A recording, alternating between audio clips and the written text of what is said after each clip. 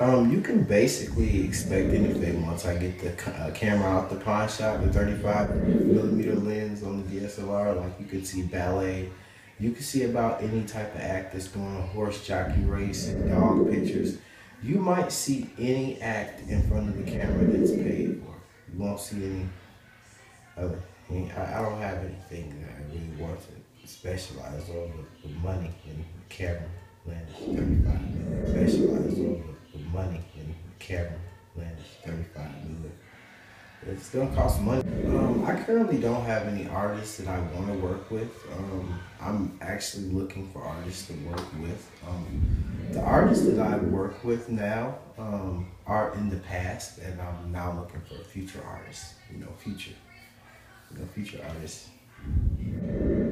Right now, I'm looking for visual artists, people that can visually capture people when they're talking and whatever they're rapping about. Yeah. Well, the camera that I usually use, I use a DSLR camera usually with a 35 millimeter lens on it.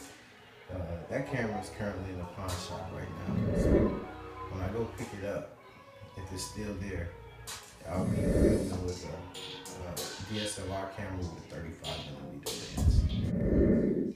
Basically, how I'm looking at it now is a lot of these acts that's coming out because they don't have any professional quality in them at all, besides, ongoing beefs, and that's what they're rapping about.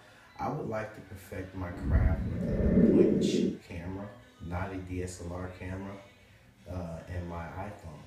And I would like them to pay me to film them, whatever they're going to do in front of the camera. Вот эта компания занимается продвижением печати. Смотрите, сколько у них